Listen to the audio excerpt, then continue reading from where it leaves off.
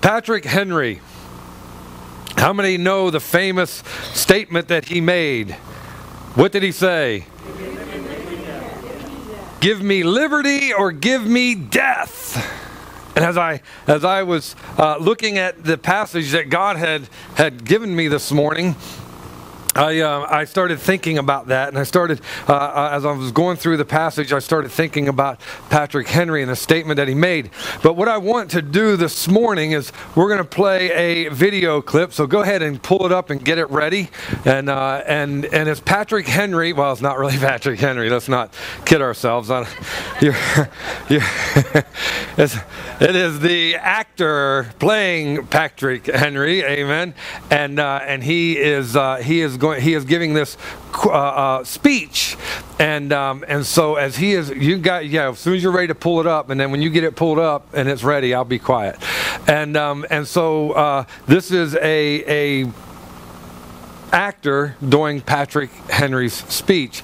And as I thought about that, I thought, give me liberty or give me death. We need to hear more than just that. Let's look at everything that was going on, because he talks about it in his speech, and he is trying to educate and motivate his people, the ones that he's speaking to.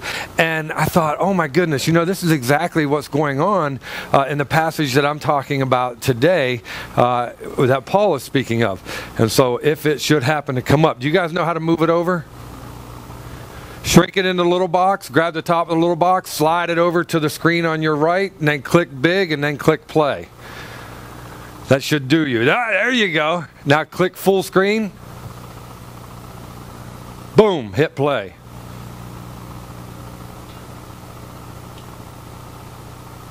And so listen close, guys, to the speech, okay? Are we ready? Go ahead. Gentlemen, there is no longer any ground for hope. If we wish to be free, if we wish to preserve inviolate those inestimable privileges which belong to us as free men, aye. If we mean not basely to abandon the noble struggle in which we have been so long engaged, in which we have pledged ourselves never to abandon until the glorious object of our struggle be obtained, then we must fight. I repeat it, sir. We must fight! And to the God of hosts is all we have left us. Arms, Mr. Henry. What arms? We're weak, sir. They tell us, sir, that we are weak. Unable to cope with so powerful an adversary. But when shall we be stronger? Will it be the next week? Or the next year? Will it be when we are totally disarmed and a British Guard shall be stationed in every house?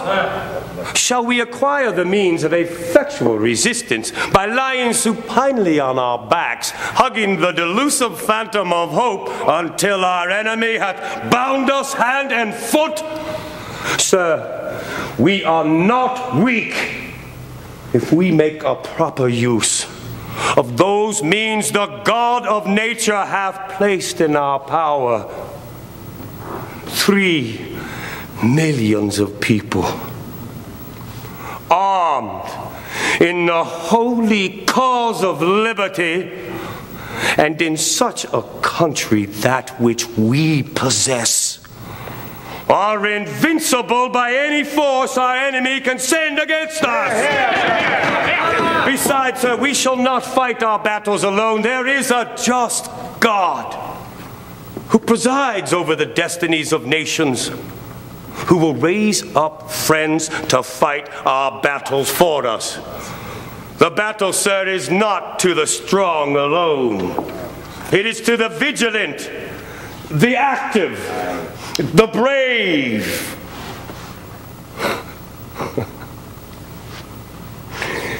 Besides, sirs, we have no election. Should we be base enough to desire it, it is now already too late to retire from the contest. There is no retreat, but in submission and slavery. Our chains are forged, their clanking may be heard upon the plains of Boston. The war is inevitable, and let it come. I repeat it, sir, let it come! Mr. Henry, we speak for peace, sir! It is in vain to extenuate the matter.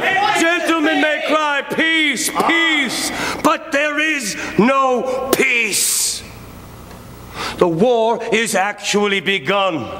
The next gale that blows from the north shall bring to our ears the clash of resounding arms. Our brethren are already in the field. Why stand we here idle?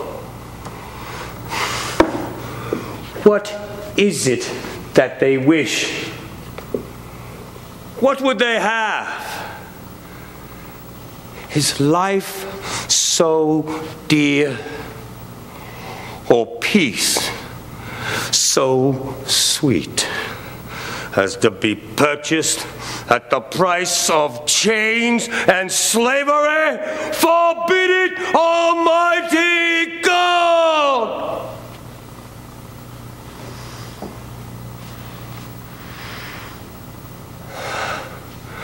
I know not what course others may take. But as for me, give me liberty or give me death.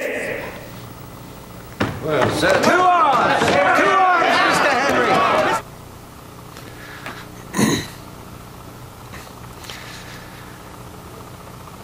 Yeah. How many just got like goosebumps? How did that not apply to us spiritually? I mean, we're not talking just government here. We're talking the spiritual battle. As you were listening to that, were you thinking about being free in Christ and in chains in Satan, living for God or living for yourself, which then puts you in chains? I thought when he said, you know, what is it to have life, peace, if you don't have life? Peace, listen, everybody's like, let's have peace, let's have peace. And the truth is, guys, we're at war. Spiritually speaking, we're at war. What made America great? America held on to God. America chose Jesus as their liberty. What made America great? The Word of God made America great. And we say, well, America is not built on the gospel, but that's not true. Look at every one of our buildings in Washington, D.C. It was so built on the Word of God that they engraved it into every building that they built. The Ten Commandments would hang in the walls of the judge of the courts, in the courtrooms. And we have had liberty for so long that I think what is happening, we have forgotten what it takes to keep it. We have liberty in Christ. And I think we have forgotten what it takes to keep it. As I think about what it takes, God just led me to Galatians. So I just want you to open your Bibles to the book of Galatians.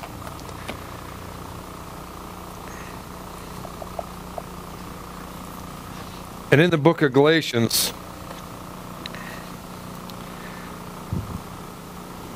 I want you to turn to chapter 3, verse 26. And I'm going to try to buzz through this, to not bore you, and to get through this and get you out of here before dinner. So I think we may be successful with that. Amen.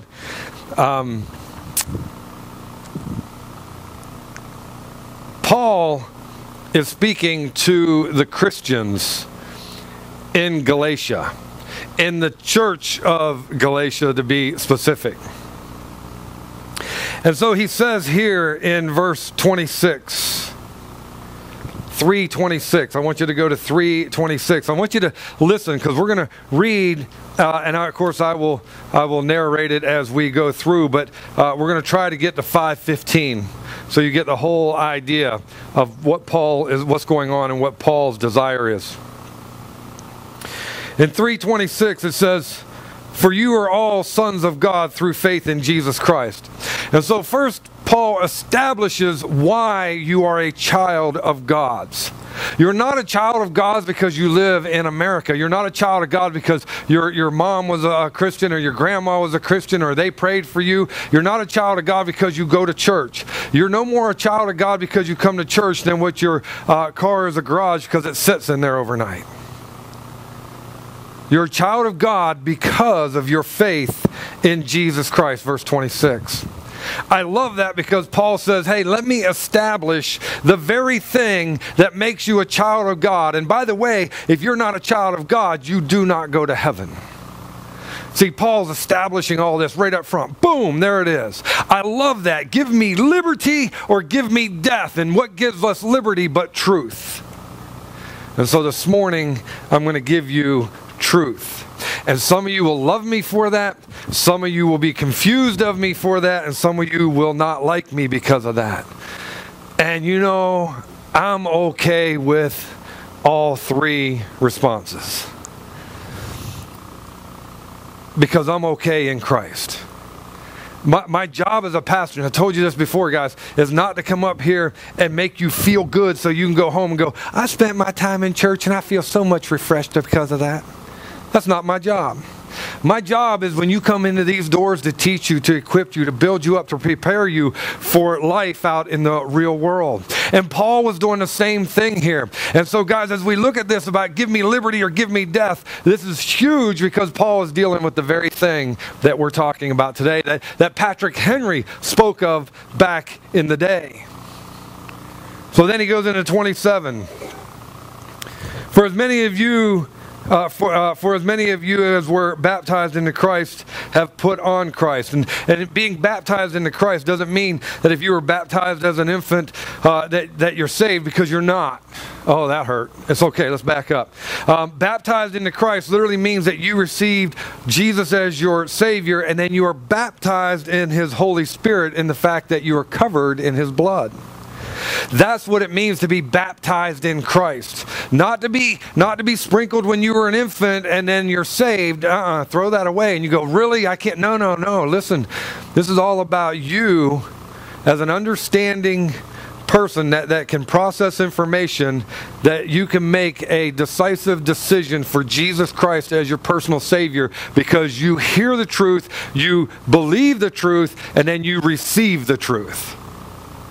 That's what makes you a child of God. That's what makes you baptized in Christ. Not the water, but the belief. So then he goes into 28. There is neither Jew nor Greek. There is neither slave nor free. There is neither male nor female, for you are all one in Christ Jesus. And what he's really saying here is, listen, when it comes to salvation, you are all equal. There is not one person in front of the other person. There is not one person more important than the next person. You are all equal in your belief in Christ as a child of God. Because we know there's male and female, amen? Yeah, that doesn't change, right? We know there's Jew and Greek, amen? We know that doesn't change, right? And so what's he saying? He's saying in Christ, as a child of God, God looks at you equally. Amen? I love that. 29. At this rate, it's going to take us 2 days to get through it, but we'll still get through it.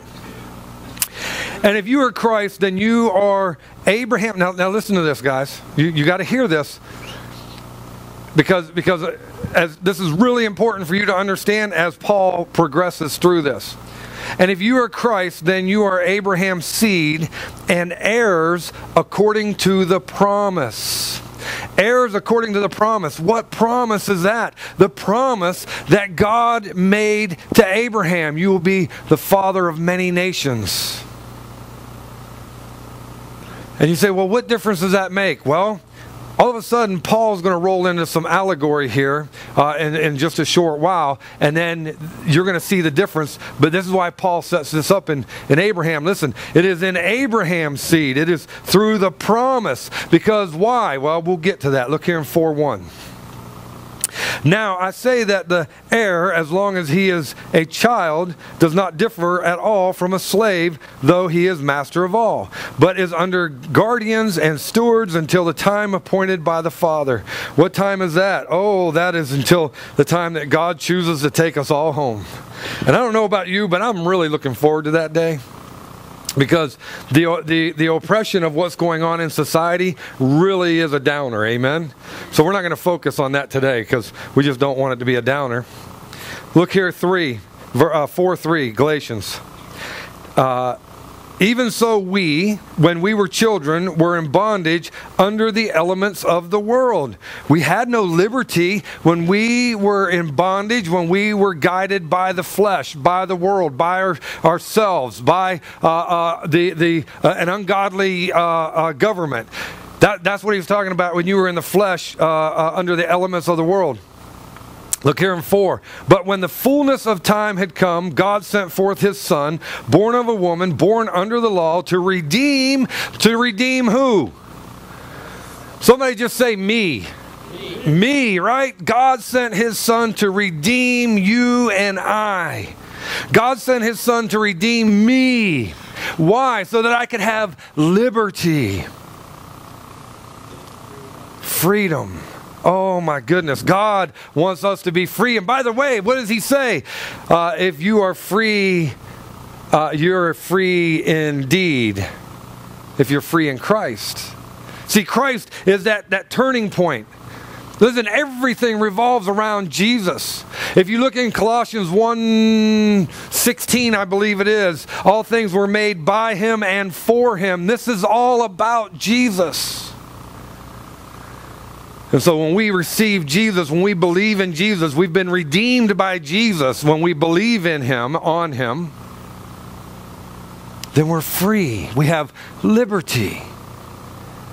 Liberty. And you know, even as Christians, we abuse that liberty, don't we? Well, I'm forgiven, so whoo-hoo, I'm going to heaven, so whoo-hoo, we're going to do what we want. And we make decisions because we know that we're going to be forgiven. We make decisions because we know our Father loves us, and that's never going to change. And occasionally, what do? We abuse that. We take that for granted, and then we take advantage of God's love. Because we know that his love is going to forgive us of our sin. Now it may not forgive us of the consequences, but it does forgive us of the sin. Amen? And so what we have to do is we have to be careful, because Paul is setting this up. Paul is establishing this because Paul says, listen, you are children of God and there is no need for you to be in bondage. You are children of God. There is no need for you to be a slave to the world. You're children of God. There is no need for you to succumb to the world rather than to God.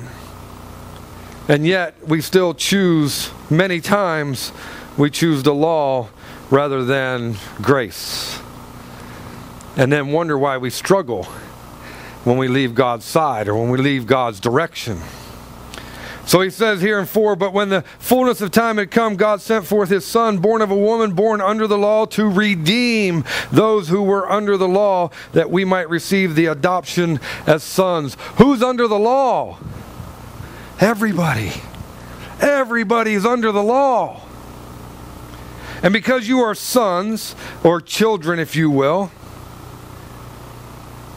God has sent forth the Spirit of his Son. Whose Spirit? Jesus Christ's Spirit. God has sent forth his Spirit to dwell in you and I, so that we could continue in our walk in liberty, our walk in freedom, our walk in grace, our walk in love, our walk as children of God. Guys, you realize how powerful that is? Oh my goodness, right? Happy Independence Day, amen? I mean, think about what God has done. Think about what God has done for you and what God has done for me. And why do we take it for granted? I think because same reason that most all Americans take freedom for granted. We have forgotten what it took to get the liberty. If only we would back up and remember the cost. I remember when I went to Sturgis one year, in 2004, my brother and I, we rode out to Sturgis on the motorcycles. Nice, long motorcycle ride. And it was funny because I was praying, Lord, I really want to go to Sturgis.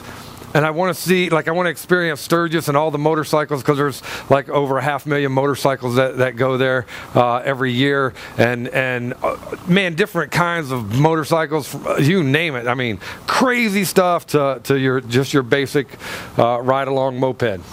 And I was like, Lord, I want to go there. I want to experience Sturgis, Lord, but I don't want to experience all the junk. I don't want to see, because there's a lot of nudity on the streets, unfortunately, in Sturgis, and so you walk like this, and you miss everything, right?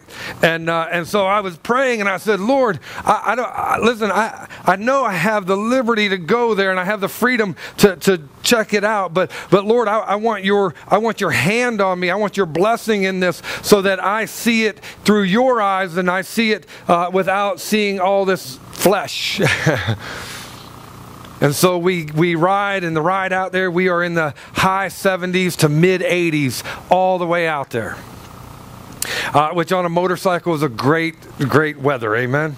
And so we get out there, and we finally get there, and the night we arrive, we get there about 5 o'clock in the evening, and we go have dinner, and a cold front came in. And the highest temperature through the day was 50 degrees with a nice breeze. What do you do with 50 degrees and a breeze? You put clothes on, amen? Woo! And so all of a sudden, I was enjoying Sturgis, and I was thanking God. As a matter of fact, he even woke me up because I didn't prepare for that weather when I took bedding. I had my brother. I said, listen, because he had a buddy of his that drove a truck out there, pulled a trailer. He had a Harley. He was afraid it wouldn't make it, so he trailered it. And so anyway, that's a true story. I'm not even embellishing that one. And so anyway, my brother threw in the bedding into the trailer so that when we got out there, because his friend was going to sleep in his SUV, and my brother and I put cots up in the trailer, and we slept in the back of the trailer on a campground. And so my brother brought a sleeping bag for me. The only problem is he brought his daughter's sleeping bag, who was like 10 at the time. 9. And so it came up to about here, and the temperature dropped overnight to 28 degrees. And so I'm trying to, I'm trying to stretch the material. I'm trying to get in there and get warm. And I'm thinking, whoo, it was cold. And it was so cold, I could barely sleep. And then I'd hear my brother over there snoring, because he brought a man-size sleeping bag. And so I was like, are you kidding me? Dude, you're not sleeping long. If I can't sleep, you're not going to sleep, right? Because you did this to me. And so he didn't like me through the night, because every time I hear him snore, I'd wake him up. I'm like, if I can't sleep, you can't sleep. But then I got to thinking, Lord, you did this for me. Father in heaven, you changed the weather pattern just for me. Now people say, they'll ask me, they'll go, so you really believe God changed the weather so you can enjoy Sturgis? Yes, I believe that without question. Do you know why? Because I asked and I received. And you know why I received? Because I didn't ask against His will.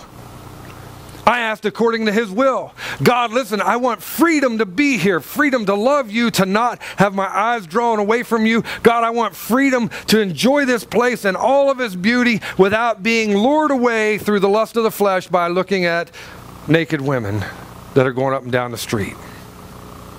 That's just what it was. Now, we were there for 3 days. And so we rode all around and just, man, enjoyed all of it. Went to Mount Rushmore and went to the Chief Indian, I can't never remember his name, but we went to that, and we just went all over. Enjoyed all the sights. And it never got above 55 degrees through the day. Never got above it. Last night there, we had a good time. Everything was good. It was cold. Man, it was cold. Went back, slept as much as I could sleep. We got up the next morning. We were leaving, and it was chilly when we got up. The sun came up. It went up to 78 degrees as we were rolling out of Sturgis. Whew! How good was that, right? And people will say, you really believe God did that for you? Yeah. He changed the whole weather just for John Westfall. Yep.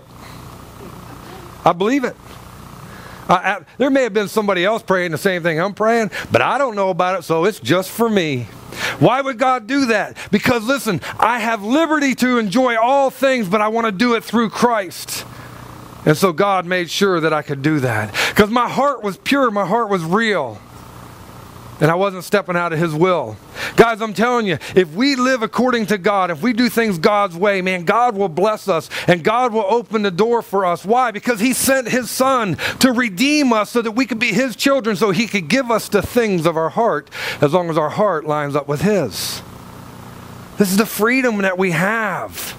Because God establishes those rules and He establishes the freedom and He gives to His children.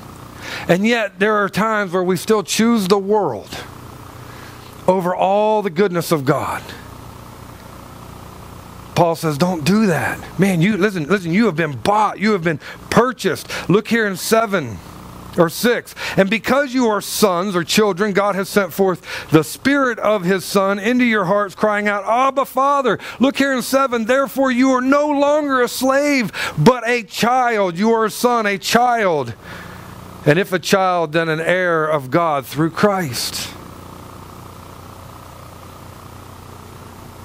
What does God own?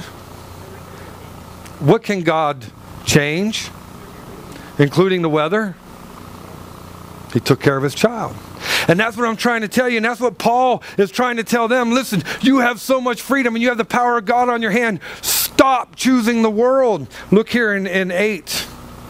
In 8, Paul establishes a real concern. And his real concern is for the Christian. His real concern is for those who say, I love Jesus, but yet they're watching the world way too close. Look here in 8. But then indeed, when you did not know God, you served those which by nature are not God's. Those people who don't know Jesus as their Savior, you're by nature not God's. And according to John chapter 8, you're of your father, the devil. You're Satan's. I didn't say you were Satan. I said you are Satan's, plural. I know that's settled just as well as the first time I said it. But that's what the Bible says, amen? And so then look here in 9. And I love 9 because 9, Paul makes a statement and then clarifies that statement with a massive clincher. Check this out, guys. Oh my goodness, this is as sweet as honey. Look here in 9. But now, after you have known God, or rather are known by God. Did you guys get that? There's a big difference. Now that you've known God, or rather known by God. Why? You're His now. You're a child of His. You're in the family. You are adopted. You're heirs and joint heirs with Jesus Christ. That's what it means to be known by God. Because remember, in the days after the rapture and the judgment seat, there'll be many who will go to before the Father and say, but I did this and I did this in your name. And what's He going to say? Away from me, you worker of iniquity, for I never knew you. You see the difference? Paul says you're known by God versus when at the end He's going to say, I never knew you. Well, why did you not know me? I believed in God. He goes, yeah, but you didn't believe in my Son, Jesus Christ, who came and died on the cross to redeem you from your own sin, to give you liberty instead of death. That's power. Okay, maybe I'm the only one, but that like jacks me up. You know what I'm saying? That's pretty exciting stuff. Amen. You guys are too Baptist or something here. Holy smoke. Here we go. He goes on. But now after you have known God, or rather are known by God, how is it that you turn again to the weak and beggarly elements to which you desire again to be in bondage? Oh. I think of America, and America was great. And then for some reason we've reached a stage where America is desiring to be in bondage. So much so that even the college students are coming out saying socialism's good. Let the government take care of us because we can't take care of ourselves. Let the government make decisions for us because we can't make these decisions. Let the government do whatever they want because we're not able. Well, that's not what the Word of God says. The Word of God says that our Father in heaven who loves us, He gives us liberty. And Paul says, since you have liberty, why is it that you're going back to the world? Why is it that you're going back to the vomit, if you will, according to Psalms or Proverbs? Why? See, guys, we have all this. It's amazing, this freedom that we have, and yet we are willing to exchange it for a few pleasures in the world. Why would we do that? Because sin is fun, amen? And by the way, sin has what? An immediate payoff. Whoo, there's fun and I'm enjoying it and let's live in it. And then one day we got to pay the bill because like Visa, the bill comes in the mail. And one day we open it up and we go, what did I do? I don't even remember half of this stuff and yet I got to pay for it now. Anybody ever get one of those Visa bills? And you start looking over and you're like, honey, go down the list. Let's see what this is all about. And they're like, I don't remember that. Do you remember that? I don't remember that. Well, it's on here. Well, let's find out why it's on here. Call 1-800. No, I don't remember this. And then they start giving you ideas and you go, oh my goodness, I did spend that. A little anxiety starts setting in. I don't have the money. Make the minimum payment. Yes. Because if we don't charge anything else on there and there's only $2,000 on there, we make the minimum payment, we'll have it paid off in 20 years and we'll have liberty again.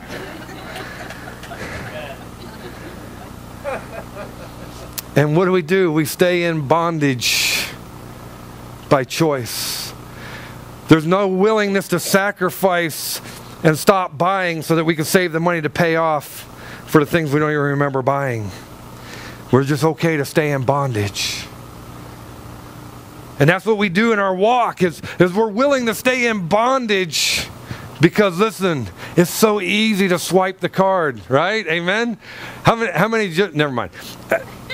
Right? It's like, I don't carry cash, and so I just carry my debit card. Why? Because, well, it's convenient, and and besides that, money is just all germy, so I'm just going to carry my credit card, and ooh, I like that, swipe.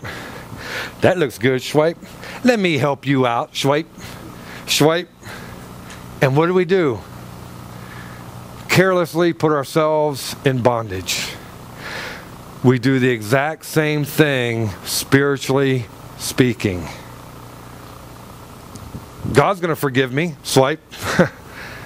Oh, listen, this is one little thing, swipe. Oh, this isn't going to matter. You know, listen, after all, I'm doing this sin to help somebody not to sin. Swipe. Right? And what do? We put ourselves in bondage. And Paul asked here in 5:9, how is it that you turn again to the weak and beggarly elements to which you desire again to be in bondage? Look here, 10. You observe days and months and seasons and years. I'm afraid for you, lest I have labored for you in vain. Listen, I'm afraid for you because you're playing too close to sin.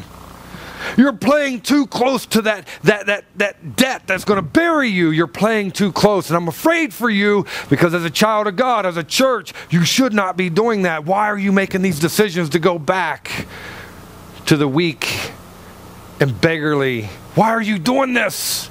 Paul says, I'm afraid for you. Church of America, I'm afraid for you. Because we make decisions and we're like, woohoo, it's all good. Till the bill comes in the mail. And by the way, even if you move, it still shows up. Somehow they have this way of finding you. God's no different. And Paul says, I'm afraid for you. Look here in 13. You know that because of physical infirmity I preached the gospel to you at the first, and my trial which was in my flesh you did not despise or reject, but you received me as an angel of God, even as Christ Jesus. What then was the blessing you enjoyed?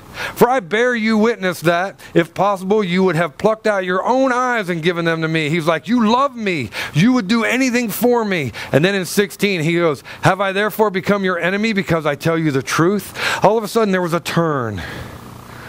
All of a sudden, everybody's like, woo, man, Paul's awesome, Paul's awesome. Yeah, Paul, go, Paul, Paul, Paul, Paul, Paul. And then all of a sudden, they start living in the flesh. And then Paul comes along like the pastor and says, what you're doing is wrong and you need to stop it. And they're like, who are you to tell me what to do?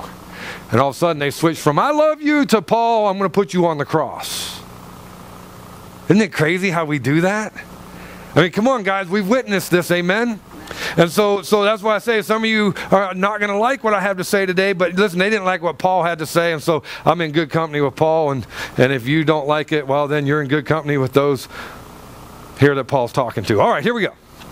Boy, that fell like a rock in a pond. Look here in 15, or 17. Look, here's what he says. And guys, I want you to think about this just for a minute. Teenagers, think about this for a minute. Those who are getting ready to college, think about this for a minute. Adults, think about this for a minute. Did I cover everyone? I think I have. Think about this for a moment. Look what Paul says. Paul says in 17, who are they? They are those of the world. They are those that are ungodly. They are those who do not like Christians. They are those in the world who think those in the house of God are woo-woo crazy. Look here what he says about them. And you tell me if it's any different today, okay? Look here in 18 or 17. They zealously court you, but for no good. Yes, they want to exclude you that you may be zealous for them. So they draw you in. They make it look all inviting. And then all of a sudden you get in and they find out you're a Christian. Or they knew you were a Christian drawing you in. And so they draw you in and you're like, yeah, I'm in. I'm a part of it. And then all of a sudden they're like, hey, look, we don't want nothing to do with you because you believe in that Jesus stuff. And you're like, no. It was just a thing I grew up with. No. I just want to be a part of you, please. And they got you. Because that's what happens. And listen, it happens today. It happened back in Paul's day. Right? Give me liberty or give me death. And whatever reason, we always seem to choose death at times. And that's what's going on here. Paul says, look, they have wooed you and they have courted you and they have made sin look so good and they've made their group look so inviting. And then you get in because you want to be a part of that Gamma, Kappa, Phi, whatever it is.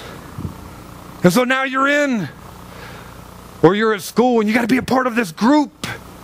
And you finally get in, and then they're like, oh, you believe in Jesus? Get away. And you're like, oh, I'm desperately want to be a part of something. And so you throw Jesus to the side to be a part of the group, to be accepted, to be invited in. And so Paul says they court you, and then when you get in, they make you feel bad until you cast away your belief. And then they capture you, and you're hooked. And then you start believing lies and you start believing in stuff that you knew was not true last year, but for some reason today you believe it's truth. Who twisted you up? Who so easily beset you to the side that made you believe the lies? Who? Who did it? And why is it that your desire was to reach and go after the death instead of hanging on to the liberty? Who drew you away so easily? And why is it that you needed or felt the need to be needed by such an ungodly group that you gave away your liberty in exchange for death? And then Paul says, why do you hate me? Because I've told you the truth. Look here in 18. But it is good to be zealous in a good thing always, and not only when I am present with you. He's like, oh, you know, how many people, like, you guys are in a little group, and I know that doesn't happen here, but we'll just say in general, we'll role play for a second. You guys are in a group, and you're like, oh, here comes the pastor. Don't talk that way. Oh, here comes the pastor. That did never happen. Let's get away. Right? And that's what Paul says. Listen, when I'm gone, you're acting the fool and you're living in your death. And when I show up, you act like, ooh, I'm a good Christian and here's my liberty. Paul's like, why are you doing that? As a matter of fact, Paul goes on and he accuses Peter. When Peter does that, he accuses them of putting on the hypocrite. Right? You put on the hypocrite. You put on that mask. And then when I leave, you take it off and you join the party again. How many of us do that? We're one way at home, we're another way out. We're one way in church, we're another way out. We're one way at work, we're another way out. Paul's like, why are you doing that? It doesn't make sense to me. Look here in 19. My little children. Paul switches tone here for a second. By the way, I'm never going to get to 5:15. Paul switches tone for a second. And he goes, children, my little children. Why does he say my? Because he's the one that led them to the Lord. They're his children in Christ, spiritually speaking. My little children, for whom I labor in birth again until Christ is formed in you. I labor through the pain because my desire is for you to live in Christ and not to die this death, but to have liberty. I would like to be present with you now and to change my tone, for I have doubts about you. Listen, I am questioning, church. I am questioning your salvation. Can you imagine that dagger? If I were to come up to you and go, you know, your lifestyle is not exemplary of Christ, and so therefore I just kind of do not believe that you are saved. What say you? Right? I don't know that Paul says that, but Paul's like, your lifestyle is causing me to question your salvation. They have given up their liberty for death. They have been zealous to fit into the world that they sacrificed their peace and their blessing and their promises with God. And some of you in here are doing the exact same thing. And do not think for 1 minute that God does not know your address to send you a piece of mail, so when you open it up and you can go, I'm busted. And now I got to pay. Give me liberty or give me death. And you know what? Sometimes somebody may never find out. But God knows. And you just stripped yourself of all the blessing. And all of a sudden you feel empty inside. You feel like your brain isn't working right. Like you can't grab hold of the scriptures like you used to. You can't process information like you used to. You don't have that peace that you desire. And you go, why? And God's like, well, as long as you're still running for the world, you're going to miss what I have for you. And I am not going to give it to you anymore. I was extending grace, and I was extending grace. No more. And you're not going to get any of that back until you turn and come to me. Right? That's harsh, right? But I deserve it. Yeah, whatever you think. Go on. Right? Man, I'm telling you, if parents would be as solid as God is, whew, I know, you're not God. That's our excuse. But you understand what I'm saying. Look here in 21. Paul doesn't leave it there, and I'm gonna wrap it up here in 21 through 30 because there's no way I'm going to get 5 through 15, but I will highlight it, okay? In 4:21, Paul goes on. He says, tell me, you who desire to be under the law, do you not hear the law? You who desire to be ungodly, you who desire to do the wrong things, you who desire to walk away from God rather than walk in the footsteps of God, you who desire to have your own identity rather than the identity of Christ, you who desire to choose death over liberty. That's what he says. I know you didn't see all that in there, but it's there. Tell me, you who desire to be under the law, do you not hear the law? For it is written that Abraham had 2 sons. Now this is allegory. This is just Paul getting his point across. Okay, and so as you look at this, don't think that. Well, let's move on. It's allegory, and if you don't know what that means, say okay Google or hey Siri, and they'll give you the definition. All right, here we go. Verse 22, for it is written that Abraham had 2 sons, the one by a bondwoman, the other by a free woman. But he who was of the bondwoman was born according to the flesh, and of the flesh, or of the free woman through promise. So what he's making, what Paul's making very clear here, is, listen, if you came from Isaac, then you have the promise of God. And with the promise of God comes life. And with the promise of God comes blessing. With the promise of God comes all this stuff that God gives because he promises to give. It's called liberty. If you are born of the child of the flesh, who is that? Who is it? Nobody wants to jump out there at Ishmael? Look here. In 2024, which things are symbolic? For these are the two covenants, the one from Mount Sinai, which gives birth to bondage, which is from Hagar. And remember when Moses went up on Mount Sinai, what did he get? He got the law. This is how you are to live. Dun, dun, dun, dun, dun. Rigid. Boom. Rigid. So rigid that if you violated it, what happened? The earth would open up and pull you in. If you touched the ark, you were struck dead. God's like, rigid. Rigid. Boy, if he were that rigid today, how much more obedient would we be? Anybody often think of that? We'd be like, give me liberty, give me liberty. I'm walking in liberty, I want liberty, I want liberty. And somebody comes up and says, hey, look over here, man. And they try to tempt you and you're like, liberty, liberty, liberty, liberty. I mean, we would not stray away if God was as stringent today as he was back then. Amen? Okay, maybe you would, but I'm thinking that I wouldn't. I'm just going, okay, Lord, I got it. Of course, I am a little slow, so I may have missed the first turn, but not survived it. I don't know. Look here in 24, which things are symbolic, for these are the two covenants, the one from Mount Sinai, which gives birth to bondage, which is Hagar. For this, Hagar is Mount Sinai in Arabia, and corresponds to Jerusalem, which now is and is in bondage with her children. But the Jerusalem above is free. Why? Because they're living in the promise of Abraham, which is the mother of us all. For it is written, rejoice, O barren, you who do not bear, break forth and shout, you who are not in labor, for the desolate has many more children than she who has a husband. And so, listen, what he's talking about, and he goes on in 28, now we brethren, as Isaac was, are children of promise, but he who was born according to the flesh then persecuted him who was born according to the Spirit. Even so, it is now. And so Paul says, listen, even back then, that those of the flesh persecuted those of the Spirit. It's going to happen again today. But listen, if you're born of the Spirit, you have liberty. If you're born of the Spirit, you have God on your side. If you're born of the Spirit, then listen, you have all the promises of God, plus you're heirs and joint heirs with Jesus Christ. What a greater promise to have. But if you choose to live in the flesh, you will pay the price of the flesh. So he goes on, 29.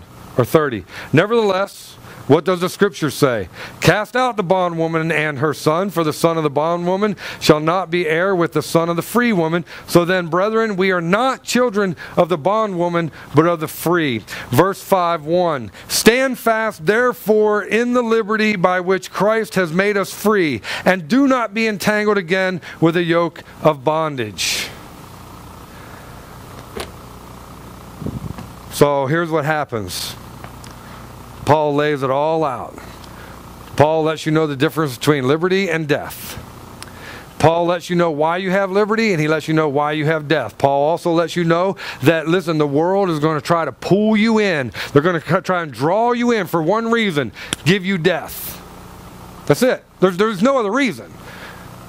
And listen, how many here see Christianity trying to be stopped in the world? I mean, if you don't see it, you are blind. Because look at the schools. Take the Bible out of school. Take prayer out of school. Take the Bible out of school. Don't you say the name Jesus, you're gone. You wear a t-shirt that says Jesus on it, you're suspended. But yet you can wear a shirt that says abortion rules, and that's okay. You can wear a shirt that says I hate Christians, and that's okay. You can do whatever you want against a Christian, and it's okay. But you do anything to support Christianity, and you're gone. Do you not see this today? Listen, I'm telling you, the Christian is being crucified today in many, many ways. Paul says that is going to happen. And you, listen, some of you you're okay, I get it, your home life isn't that good. And you're struggling. For whatever reason it is, you're struggling. And maybe it's just because you're not seeing things right, or maybe you are. I don't even know. But here's what I do know. When you start feeling insecure and you start struggling and you think your home life is horrible and you go out and you try to find a group that you can be a part of, look at what that group's doing. If the name of Jesus never comes up, you're in the wrong group. If church is not mentioned, you're in the wrong group. If grace is not mentioned, you're in the wrong group. If where prayer is not mentioned, you're in the wrong group. And you're like, but I want to be accepted. You are accepted. Satan would love to have you. But God wants you more because He sent His Son to die for you. Who did Satan send to die for you? Nobody. He just requires your life. Give me liberty or give me death. When you think of Patrick Henry's speech, when I think of it, when I hear it, I can't help but to equate it with the battle, the spiritual battle that's going on today. Satan wants to take you down, and he doesn't care how he does it. And you know, the truth is, we say, give me liberty or give me death, and then we got a battle and we run from the battle. You know what you chose? You chose death. Unfortunately, it does require war to obtain peace sometimes. Spiritually speaking, the battle is great for you to obtain peace in this world. God says, here it is, I give it to you. And it's yours as long as you stand in my presence and you hold my hand and you walk with me. But when you leave and you go out into that world where I'm not going to protect you out there, because it's your choice, and so you're just going to have to pay that price. And you go, God wouldn't do that to me. No, God will do that to you. It's a matter of time. It's just a matter of time, guys. You cannot live in your sin and God continually let it go. As a matter of fact, we see in Romans where He says, I'll give you over to your reprobate mind. You want to live in your sin? You're going to die in it too. Oh, God wouldn't do that. Be not deceived. God is not mocked. For whatever a man sows, that shall he also reap. When you think of give me liberty or death, we could talk about our country all day long. But I want you to think about you and your walk with God. I want you to think about your liberty and your death, spiritually speaking. And don't think for 1 minute that you're going to get away with it any more than America has gotten away with it. America has chosen death lately, and we see it all over. Do not think that you will be the exception to the rule. For God is not mocked. You want liberty? You hold on to Jesus. You want death? Simply let go. Want every head bowed, every eye closed. As you're here today, and I'm really glad you're here, and I wasn't trying to paint a downer, but man, when I think about liberty and death, and I think about Independence Day, I have to think about us spiritually. We need to pray for our country, but the truth of the matter is, if the Christian doesn't choose liberty and take a stand and fight, what chance does our country have?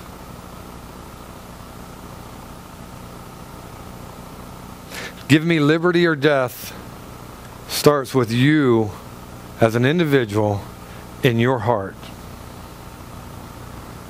And you can allow the world to sweep you away. You can allow sinful decisions to sweep you away. You can allow decisions of the flesh to sweep you away. Or you can stand firm. Be Christ-like. And have victory. And maybe change your friend. share the gospel, they hear about Jesus, they get saved, their life is changed, or your coworker, your family. Give me liberty or give me death. Always, always begins with the individual in his heart and his attitude toward God. Always. If you're here today and you do not have liberty because you don't know Jesus as your Savior, I want to give you an opportunity to change that. And so if you're here today and you desire to have liberty, you desire to follow God, you desire to let go of the world and to hold on to Him, knowing that that is your only hope and your only freedom is in Christ, then you pray this prayer. The words are not going to save you. The words are just kind of a roadmap to guide you through the process. I was sharing with an 11-year-old girl the other day. I was sharing the gospel, and she picked up one of our tracts and she read it, and she said, what does sincerely mean? And I said, sincerely means that you mean it. It's real to you. It's not just words, it's real. And she said, you mean like saying I'm sorry when I'm not really sorry versus saying I'm sorry when I'm really sorry? I said, exactly. And if you're going to say, I'm sorry to God, forgive me, it's got to be like you're really sorry and you really want forgiveness.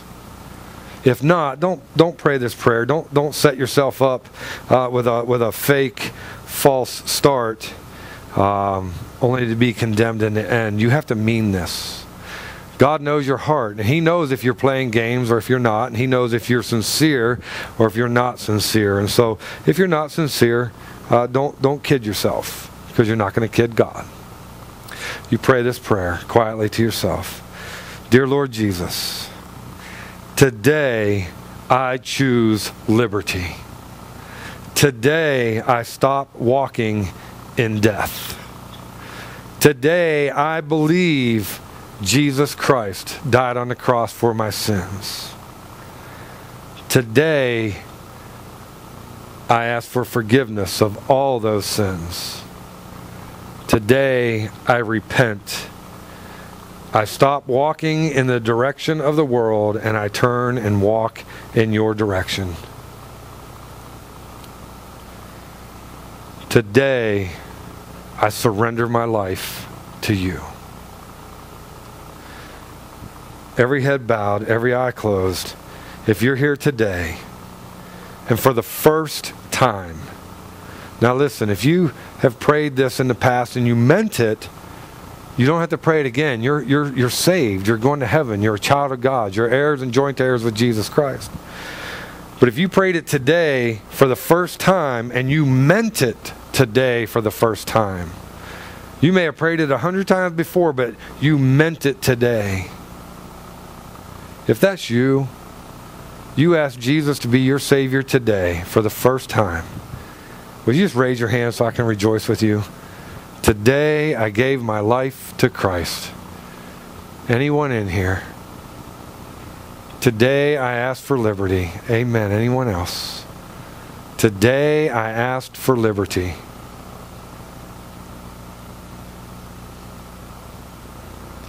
If you're here and you say, you know, Pastor, man, I've been choosing the death trail for a long time, and it's time that I stop that and I start choosing to hold the hand of Christ. It's time that I change my direction and start living for the Lord. Will you pray for me? If that's you, will you just raise your hand? Today, I want to walk with Christ.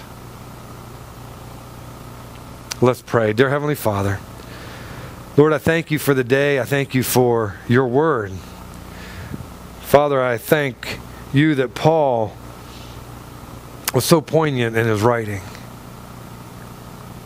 He didn't sway to the left or to the right. He just made his statements knowing that they lined up with your word, because all Scripture is given by you. And he was obedient to pen that.